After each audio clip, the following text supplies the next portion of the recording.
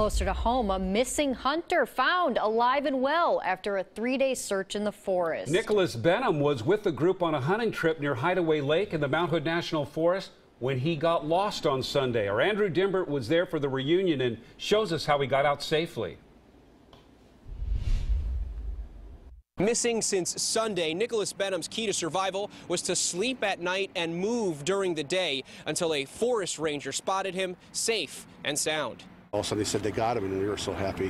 An emotional reunion for Nick Benim and his family after a hunting trip turns rescue mission. My mom came out yelling they found him. Nick was able to survive for 3 days alone in the wilderness with a little bit of help. Nick was prepared. He was very prepared. He had a compass, he had a lighter, he had a water bottle, a little bit of food. He had a solar blanket. He was able to make fires at night.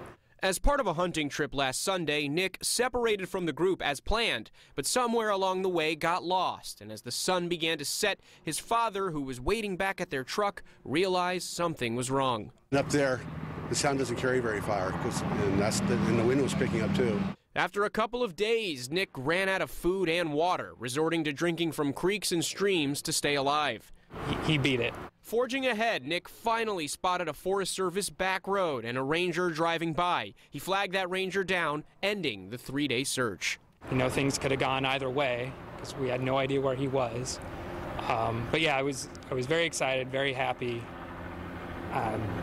Yeah, I don't know if I've completely processed this entire event yet. Nick is okay. He did stop at a hospital just to be sure. As for what's next, We're going to have a party tonight.